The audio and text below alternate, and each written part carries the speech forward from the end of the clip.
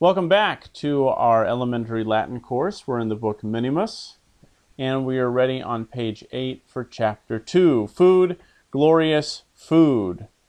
All right. First, actually, let's look at page 9, and let's say our vocabulary. So first, ehua. Repeat. Ehua.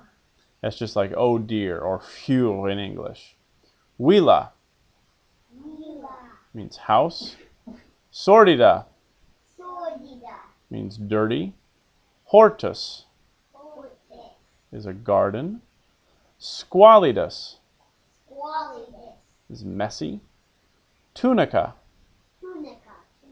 is a dress. Feci, tired. Oiga is hooray. And miles is a soldier. All right, back on page 8. After the lesson, when you get to, when we're done with the lesson, you go back on page 9, copy all that vocabulary into your notebook in one column, and with English in the other column, as always. But on page 8, we read, "The governor is coming. Flavius and Lepidina have received a letter telling them that Marcellus, the governor of Britain, is coming to see them at Windolanda. The family prepares for this important visitor." So on panel 1, I'll read what the character says, and then you read it in Latin, repeat, and then we'll translate it. Ehua, huila sordida est. Ehua. Huila sordida est. Huila sordida est. And that's the house is dirty. Right. Ehua, hortus squalidus est.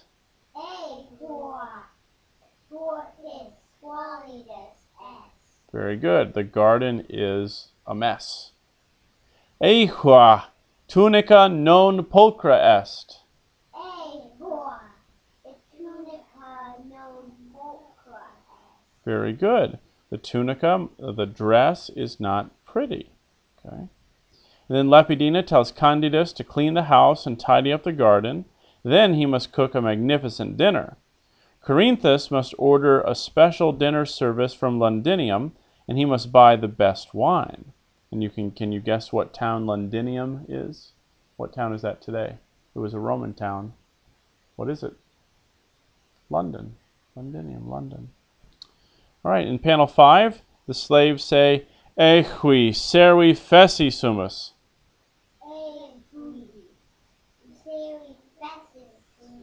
Servi feci sumus. We slaves are tired. And then, "Oiga, Marcellus miles optimus est." Oiga, Marcellus miles optimus est. Hooray, Marcellus is the best soldier, he says. And then Minimus says, "Oiga, cibus optimus erit." Oiga, cibus erit. And the cat says, "Oiga, minimus obesus erit." Oiga, minimus obesus erit. The minimus will be fat, says the cat. So he's excited. The mouse will eat the food and get fat, and then the cat will eat the mouse. That's what he thinks. All right, on page 9. Why do you think that Lepidina, Flavius, and Flavia are worried about the governor's visit? Remember that Marcellus is in charge of the whole of Britain.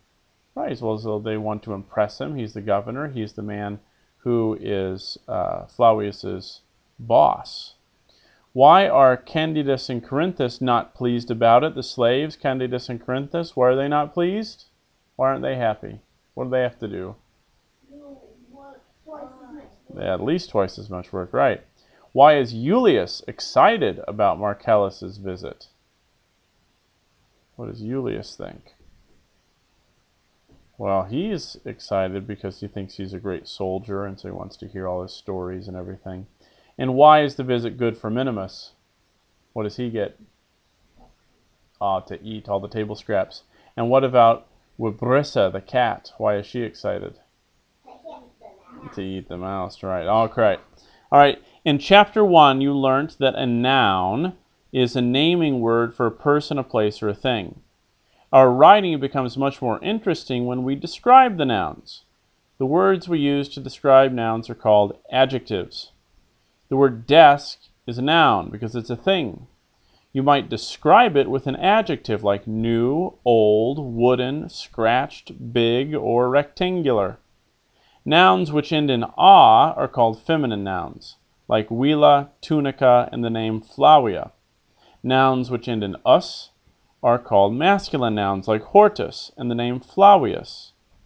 Have another look at the picture story. Lepidina describes the house as villa sordida, the dirty house. Flavius describes the garden as messy, hortus squalidus, the messy garden. Now, can you see that the ending of the adjective matches the ending of the noun? So if your noun is feminine, the adjective will be feminine, villa sordida. But if your noun is masculine, the adjective will be masculine, hortus squalidus. So look at picture 3. Which Latin noun means dress? You remember which Latin noun meant dress? Tunica. And which adjective describes it? Pulchra. Are these two words masculine or feminine? Tunica and pulchra, masculine or feminine? Feminine, because they have that "a" ending. Very good. All right, so far for this much of Chapter 2, what you want to do is make your vocabulary cards of those 9 words at the top of page 9 and have those ready to go and continue to study those. And when you look at nouns and adjectives, you can now know if they're either masculine or feminine. And that takes us up for this part of our lesson in Minimus.